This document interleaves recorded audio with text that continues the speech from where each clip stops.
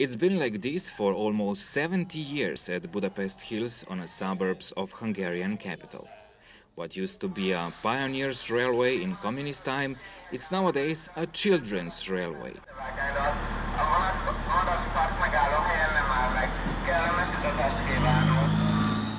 A functional transportation railway totally operated by children aged from 10 to 14 under adult supervision. Tehát ez egy olyan lehetőség a gyerekek számára, hogy önállóan This is an opportunity végeznek for valamilyen the munkát, children ami which sehol can't be máshol given nem elsewhere. adatik meg, So 10 to 14 és years old can ugyanazokat do a the same job feladatokat as their csinálják itt grown-up a colleagues at the big 10-14 railway. éves fiatalok, amit a nagyvasúti vonalon a felnőtt kollégák.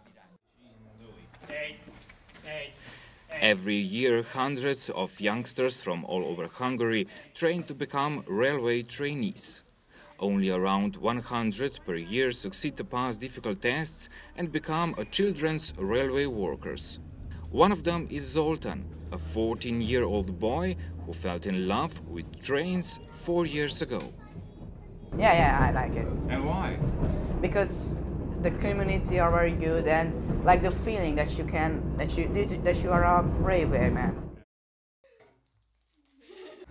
On 11-kilometer-long railway owned by Hungarian State Railways, MÁV, there are 7 train stations and listed in the Guinness Book of Records as the longest children railway in the world.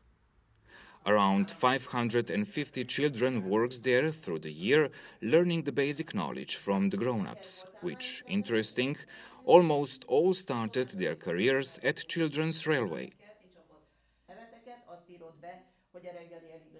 Hát sokat kirándultam a szüleimmel ezen a vasúton, és akkor még ugye úttörővasút volt, és már nagyon vártam azt a lehetőséget, hogy én is 4. osztályos lehessek, és jöhessek az akkori tanfolyamra, ez 1993. Sometimes it's very hard because we gotta concentrate in the whole day. We gotta make the customers happy. But there is not only work. Company organizes lots of social events, camps, trips and more. That's why more than 20% of railway youngsters decides for a career in Hungarian transportation industry.